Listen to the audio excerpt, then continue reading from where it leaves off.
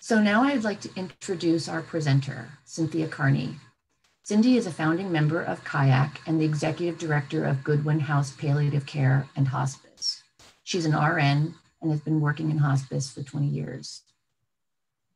The Coalition to Improve Advanced Care, or CIAC, is a collaborative effort of nonprofit and community organizations in Arlington County and surrounding areas. CIAC's mission is to improve the quality of life, both for those facing advanced illness and for their caregivers. Now I am going to turn it over to Cindy.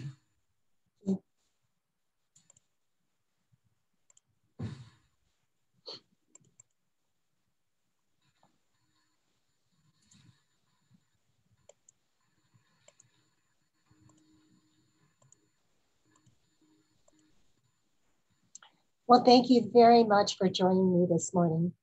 I must tell you that you're really getting a head start on understanding what is available for you if you or a loved one has a terminal illness. Many people that we work with have no idea what hospice or palliative care is once they're ready for it. And there's a lot of fear associated. There's a lot of emotions associated with what you're going through. And so having a working knowledge of what this is all about before it happens to you is so helpful. It's sort of like a cushion.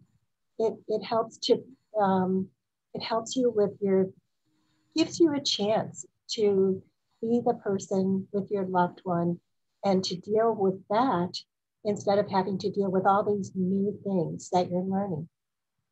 So I really appreciate that you've joined us this morning and that you're willing to learn about this. I want to say that I'm so sorry that I can't be with you in person. I so much enjoy doing this so that people can give me their insight about these issues. They can tell their personal stories because that's what we're all about. We're all about telling personal stories to one another. And so I'm sorry that's not happening in person, but I hope that you will join me by, by sharing with me any comments that you have and questions. I also wanted to just tell you a little bit about how I came into this field, because a lot of people are like, who the heck does this? You know, how did you get started? A lot of people will tell you in hospice that they always knew that they wanted to be a hospice nurse or a hospice employee, that this was something that they knew from the very beginning. I'm not one of those people, but once I started, I never stopped.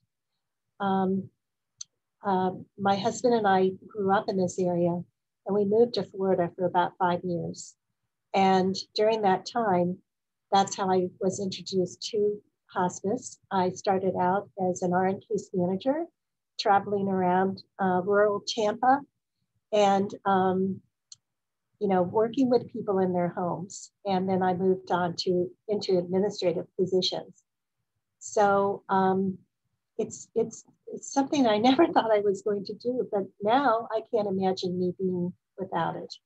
So I just wanted to share a little bit about myself and how important this has been to shape me as an individual and to make me who I am today. So let's get started. And again, please share with me any comments that you have, any stories, any questions.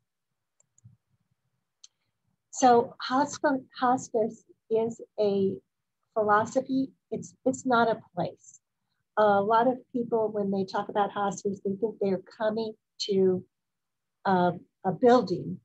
And we do have inpatient centers where you come to stay, but most of hospice in our country takes place in your home. That home can be a house, it can be an apartment, it can be in a facility, in an assisted living, a nursing home. In Tampa, we had some homeless people.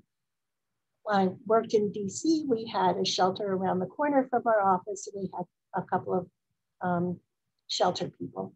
So It's anywhere that you call home.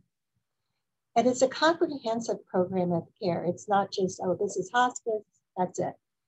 It's a whole philosophy in which a team of people who are trained in end-of-life care work together to bring the patient and their family as much quality of life until the very end.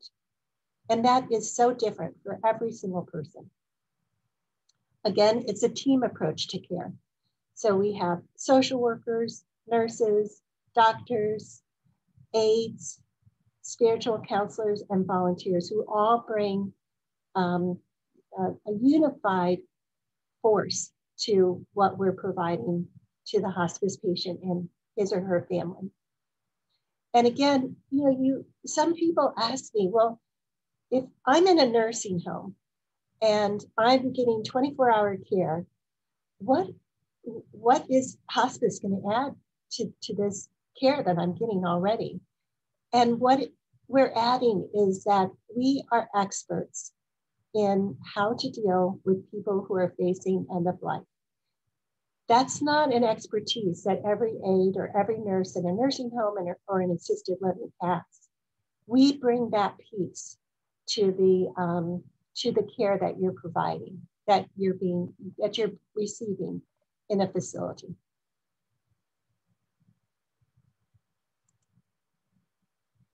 So again, where does hospice take place? It takes place anywhere the patient calls home. And we're also a 24-hour service. So any hospice in the country is required to have an RN on call 24 hours a day, 7 days a week, with a physician or a nurse practitioner backing them up.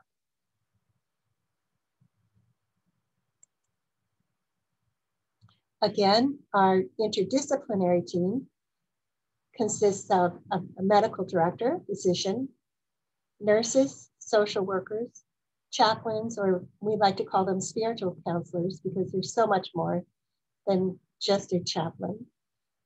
Although chaplains are not just, they're very important, but the spiritual counselor is important because they are trained to work as a counselor first, and secondly, as someone who can talk about anything that you want to talk about in terms of what's happening to you at this time in your life. We have certified nursing assistants and volunteers.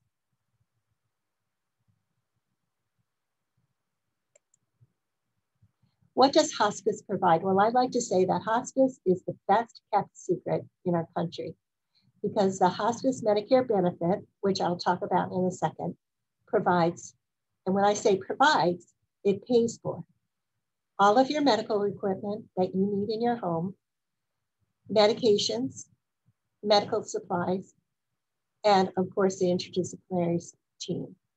So when you sign on to hospice, and if you have Medicare, the Medicare hospice benefit will pay for all of this.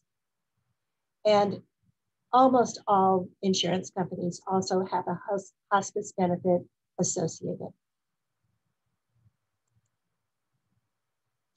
A lot of people, when they think about hospice, they think about cancer patients. And when hospice first started in the 1980s, there were a lot of cancer patients that came onto hospice until we began to realize that any end-stage illness or condition can be covered under the hospice benefit. This includes patients who are getting weaker, losing weight, are losing their functional ability. And in order to be eligible for the Medicare hospice benefit, every hospice team in this country has to document and show that their patients are meeting certain criteria that has been set by the federal government under the Medicare hospice benefit. I'm pausing between slides in case you have any questions.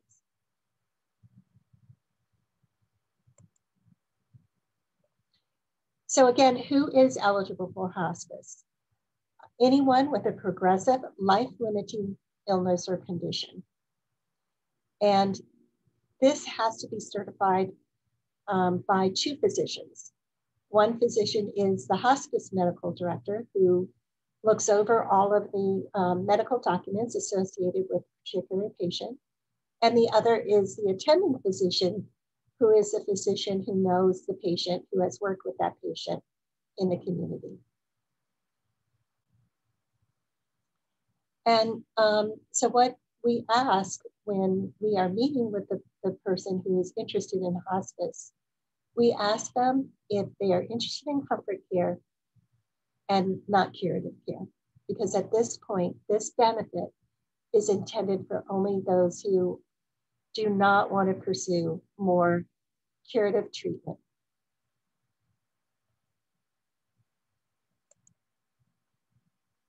And here are some other criteria that we look at when we're meeting with a family and trying to determine if they're eligible for hospice. Anyone with a serious progressive illness, weight loss, limited ability to perform their daily activities of life, multiple trips to the ER and frequent hospitalizations. The individual may be on continuous oxygen. The individual may have decreased cognitive ability, and recurrent or intractable infections such as pneumonia, sepsis, and UTIs. And I'd like to add, since in the 20 years that I've been working with hospice, we now have more and more centenarians who are coming onto hospice, who have been healthy all their lives.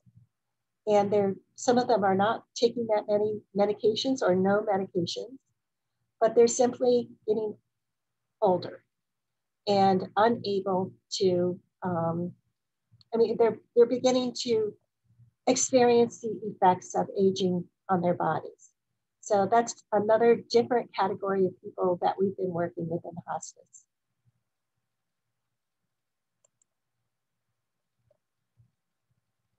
So our team, our clinicians, are trained in end-of-life care, and they're trained to know what kinds of symptoms occurs to people who are toward the end of their life.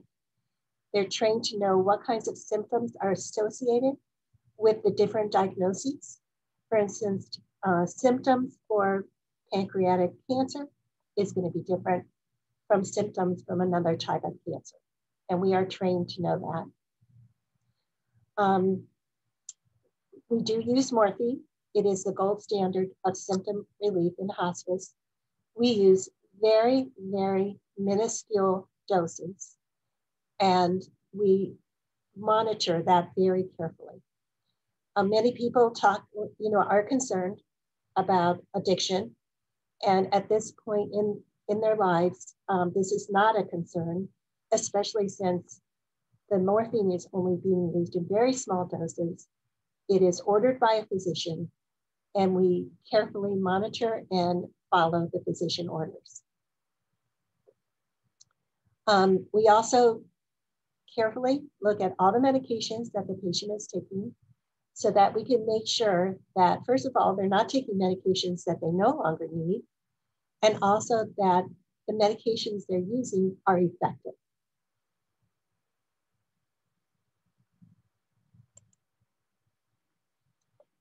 So here, I've already said hospice is the best kept healthcare secret in the country. Medicare Part A covers 100% of the hospice benefit, and so does Medicaid. Most commercial insurances provide the same benefits that the Medicare benefit covers. And most nonprofits will cover anybody regardless of whether they have resources.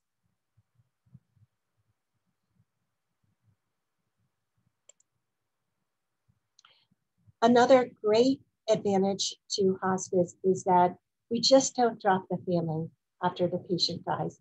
We continue to care for them in whatever way that they're needed. From the very first day, the social worker is assessing what the bereavement needs are for the family and the caregivers. So for instance, if we had a 43-year-old woman who had 3 children and a husband and a mother and a father, we would immediately start talking about, and assessing what the needs of this family is, because it's going to be very different from someone who's 100 years old and they have an 85-year-old son or daughter. So for 13 months after the death of the patient, we are in touch with the family, and we're sending them pamphlets, we're calling them to check in with them. And one of the really great things that we've started this year with the pandemic is that we are delivering bereavement bags to family homes in the area who live here that have small, not tokens, but small gifts in them that help with self-care. So for instance, a candle, a picture frame, things that can be used to help you remember your loved one and to cope with your grief.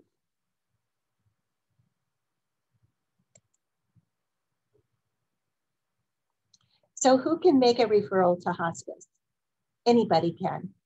Anybody can call our hospice office and any hospice office in the country and ask about it, ask for an informational visit, because you may not know that this is what you want to do at this time.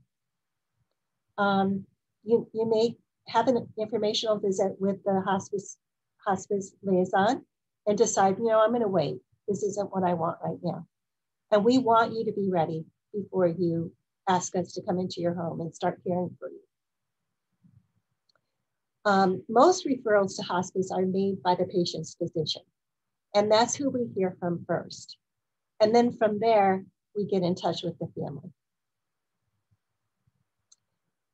Most referrals to the palliative care teams occur in the hospital, and we get many referrals through the hospital team when people are being discharged home. Referrals can occur 24/7. And like I said, a family can request an informational visit in the hospital. We can come into the hospital to meet with you or at home.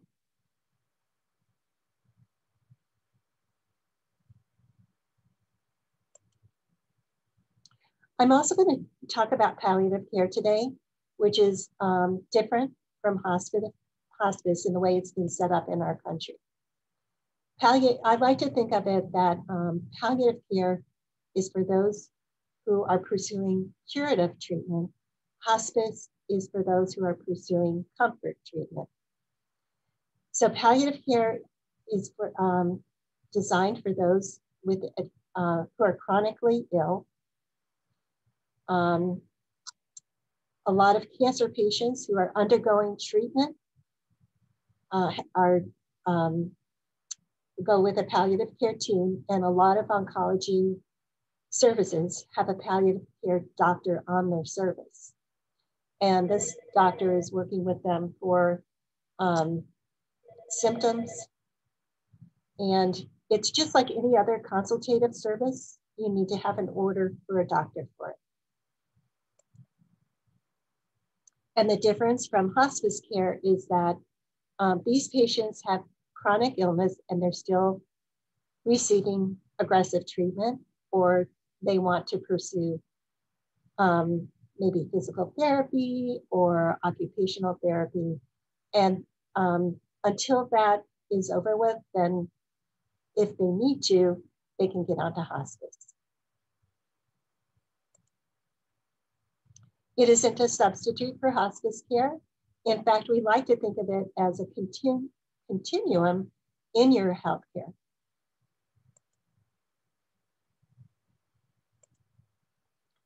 And this is what we look at as a healthcare continuum.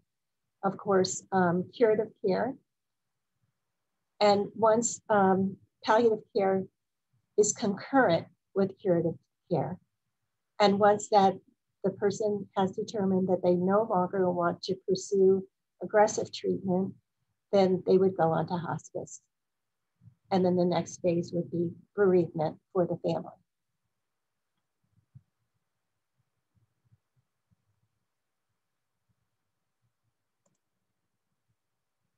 This is a short video that I found that helps to explain palliative care.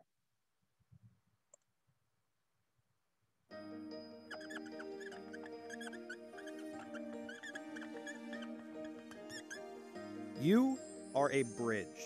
It's true, or at least it's a good analogy. When you're healthy, when the bridge is sound, you can handle anything. Cars, trucks, trains, all the bumps of life, no problem. You are set. But if you're facing a serious health issue, something like kidney disease, lung disease, or cancer, the bridge starts to falter, cracks appear, and pretty soon it's hard to withstand all that traffic. Traffic that includes your own medical treatment. And that's where palliative care comes in. Palliative care is a specialized form of medical care, specifically designed for people with serious illnesses. Its main goal is to improve your quality of life by providing relief from the symptoms, pain, and stress that are an inevitable byproduct of both the disease and the medical intervention. In short, palliative care provides support for your bridge. And when a bridge is in trouble, there is nothing better. Now, palliative care, just like construction, is a team effort. It takes doctors, nurses, social workers, and other specialists, all working together with your physician to realize that extra layer, the layer that can make all the difference. It's a treatment method that makes sense at any stage of life and at any stage of an illness, because it's never too late to lessen the burden. So, next time someone you care about is facing a serious illness, remember this bridge analogy and be sure to consider the enormous potential of palliative care.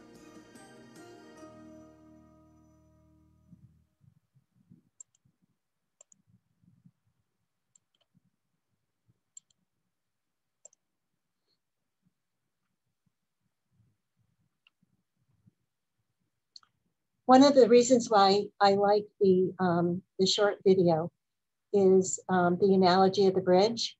And what I see our palliative care nurse practitioner doing is she's truly bridging. She's between all kinds of people, especially people who have a complicated illness or have several chronic conditions at the same time. So she could be calling the oncologist, talking to them about what's happening. She could be calling the cardiologist, and she's putting the big picture together. Whereas sometimes people get so frustrated because they're like, one person doesn't know what the other person knows. And it's very frustrating to have them talking, with different purposes. So that is such a fantastic thing with palliative care, is to have one person who is talking to everyone and who can explain to you everything that's happening and put it together in one picture. This next video that I'm going to show is can be applied to both hospice and palliative care. I'll show it first and I'll talk a little bit about it afterwards. Hi. We got a call that this house is on fire. How can we be helpful?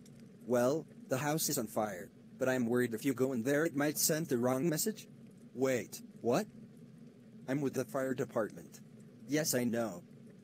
I think you could be really helpful, but I think the family might be worried something is wrong if the fire department shows up at their house. But something is wrong.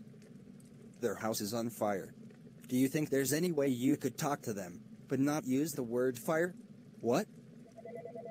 I just think if the family hears the word fire, they might lose hope. But I am with the fire department and I am here to help this family with their fire. Right, totally. I think you could be really helpful, but I'm just not sure this family is in a place where they're ready to meet the fire department right now. Can we call you the water support team?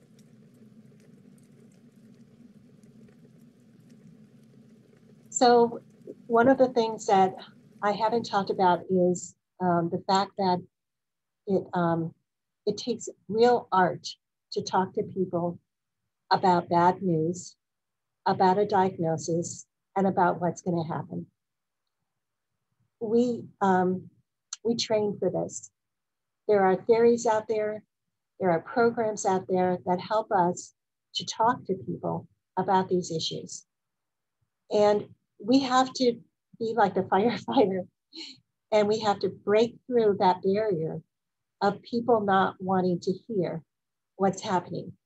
And sometimes it takes 5 times before somebody really hears, because it's not easy to hear bad news about yourself or your loved one. And so I just loved this little video because we get this all the time. You know, often we will have a daughter or a son say, please don't identify yourself as hospice. We respect that. And we don't make a big deal out of it, but we do tell the family that if the patient asks us, we're not going to lie. We can't, but we will try to respect the wishes of the daughter or the son or the spouse as much as possible. And so they understand that if, you know, the patient directly asks us about what's going on, that we will tell them, but that we will also let the spouse or the daughter or son know what's going on. Hey, Cindy, Brittany here. We have one question for you so far. Okay. Is palliative care like hospice covered by insurance? Oh, that's a great question. And I'm sorry, I should put that in my presentation. Palliative care is covered under insurance, just like if you went to a cardiologist or a pulmonologist or an orthopedic. They're a consultative service. So that would be covered under Medicare B if you have Medicare. And if you have just regular insurance, it's covered under that also, just like any other consultation would be covered. Thanks. That's the only question we have so far. Okay. So I'm ending up my, my presentation to you. And I would like to use the words that were said many years ago by who we love to think of as our founder of the hospice movement, Dame Cicely Saunders. And she said, "You matter because you are you, and you matter to the end of your life. We will do all we can, not only to help you die peacefully, but also to live until you die." And you need to have fun too.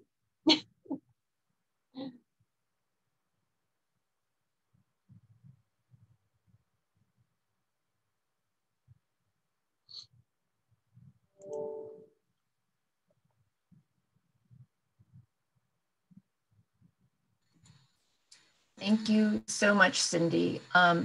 So Bridget and Brittany will take a look and see if there are any more questions.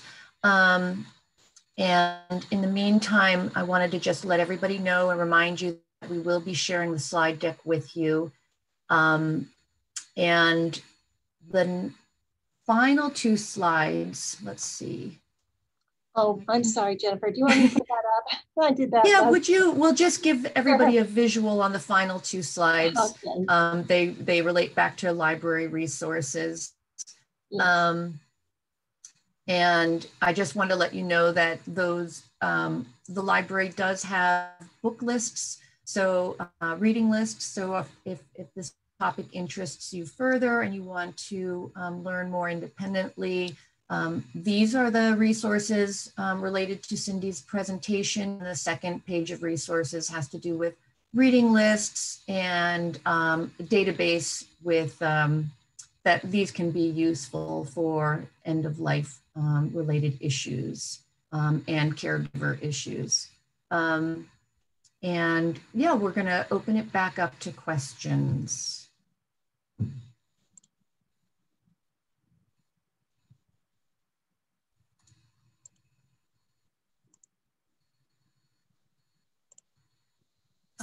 I see one. Cindy, from the patient family perspective, does it matter if the hospice is a nonprofit or a for-profit institution? Does it insurance pay regardless? Are there differences in services?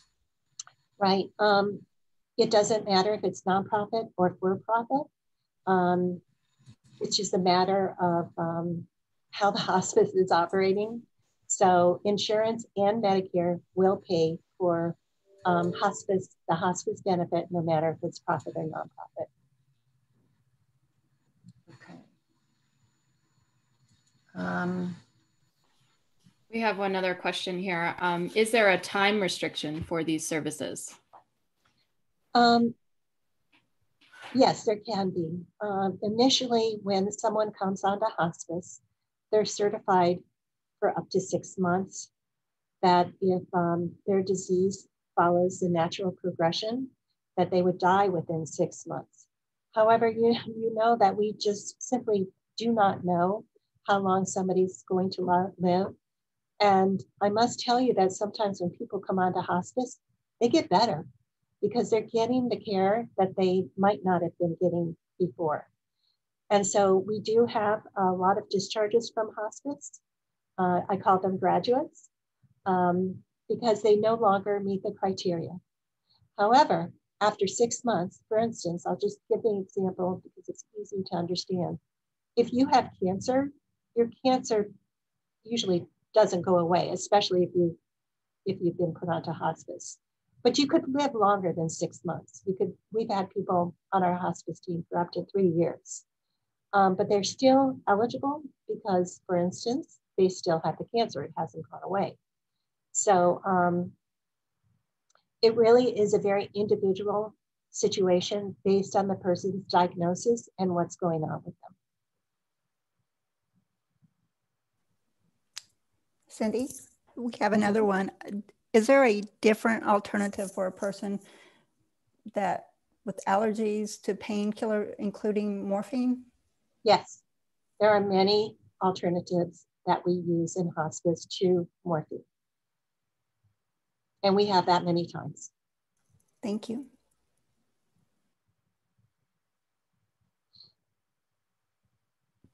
And here's another one. Someone asked, can hospice be invoked and then used again later? Yes, it can be used as many times as needed. So for instance, if somebody came onto hospice and maybe had Alzheimer's, but got better during the 6 months and was discharged, 2 years later, if they started to have end of life symptoms related to that Alzheimer's, they could come back onto hospice.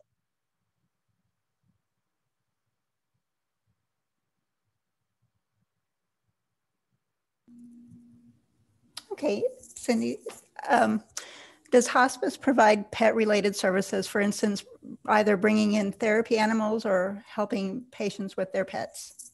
Oh, okay. So we do have, a lot of hospices have volunteers with therapy animals who will visit patients and family members, but we don't take care of the pets. And when I say that, we don't deal with pets who are dying.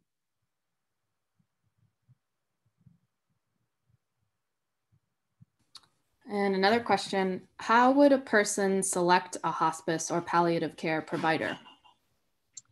Well, your palliative care provider is usually associated with a hospitalization, because often that's what prompts a palliative care referral.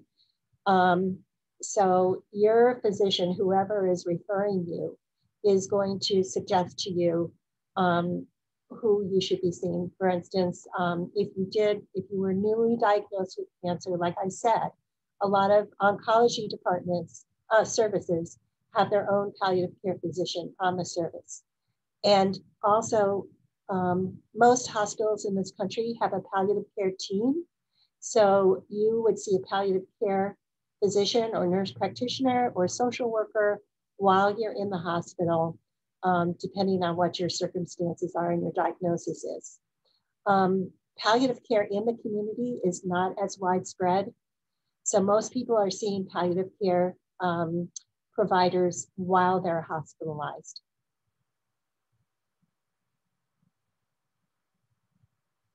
And in terms of figuring out how, which hospice to go with, you can Google hospice in your area and find out a list of all the hospices who are providing services. And there's also a hospice compare website, which is monitored by CMS, which is put together by CMS. And it has quality measurements associated with each hospice in the country. And you can compare hospices to one another and see what the measurements are as compared to the other hospices. We have another one. If a family member contacts hospice first, what does the initial interaction look like and what should caregivers expect? If the family contacts the hospice first, often a conversation will be had on the phone about what the needs are for the person that they're calling about. And the hospice will kind of walk them through the process and answer questions. And if that person wants to meet with somebody from hospice, in person or have a Zoom meeting, like a lot of us are doing, that can be set up too. Because a lot of times families, like we'll hear from a child and they'll want their siblings to be involved in an initial conversation about hospice before they go to their mom or their dad, so that they have some idea of what it's all about and they can pave the way and have that conversation with their mother or their father or their spouse as to what hospice is. But a lot of times, we really depend on the physician to have that initial conversation with the family, because we want that conversation to come from somebody that they know and trust. At the beginning, we're strangers and we do get to know them, and we hope that there's a trust that's built between our team and them. But it really helps when it comes from the physician who the family knows and trusts.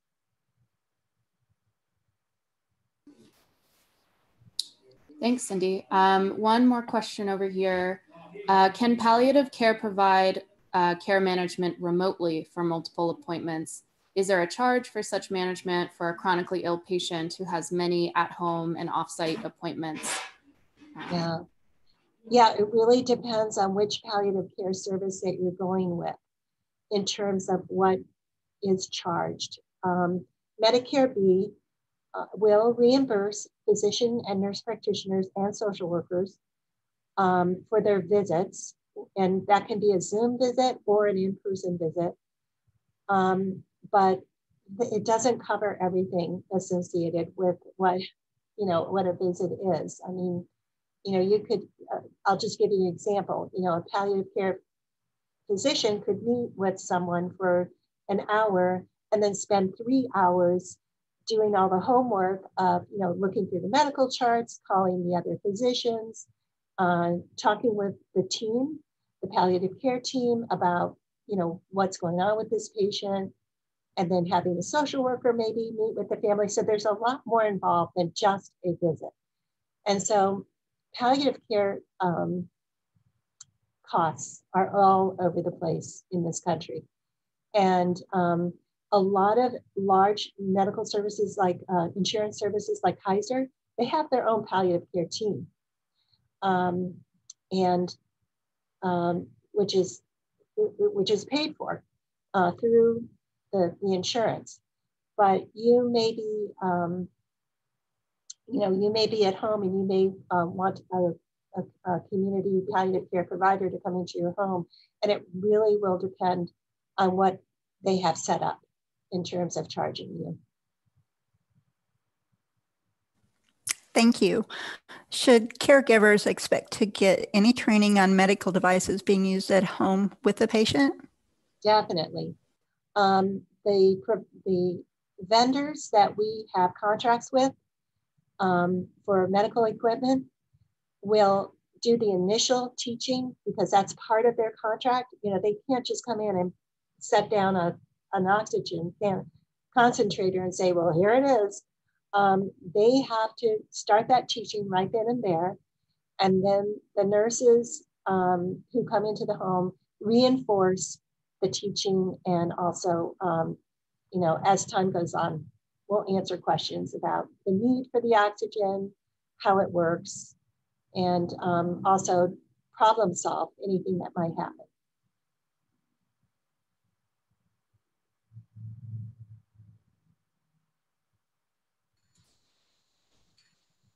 I'm not sure we have any more questions. You still have an opportunity if anything occurs to anybody attending. If you've got any other questions, you can share them here.